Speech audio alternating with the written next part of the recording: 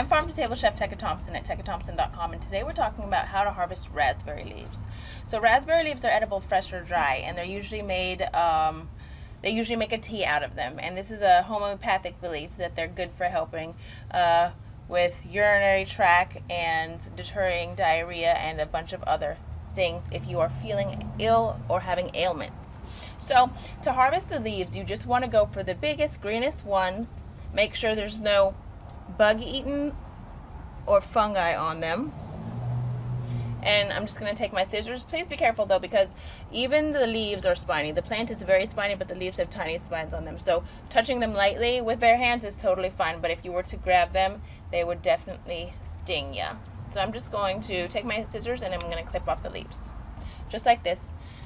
Picking out as many as I need, and big, green, beautiful, healthy ones. A little tea goes a long way, so you probably won't really need that much. And then you can just take them into your kitchen and wash them, and you're welcome to process them fresh or dry them out. And that is how to harvest raspberry leaves. I'm Farm to Table Chef Tekka Thompson at tekkathompson.com. Thank you for watching.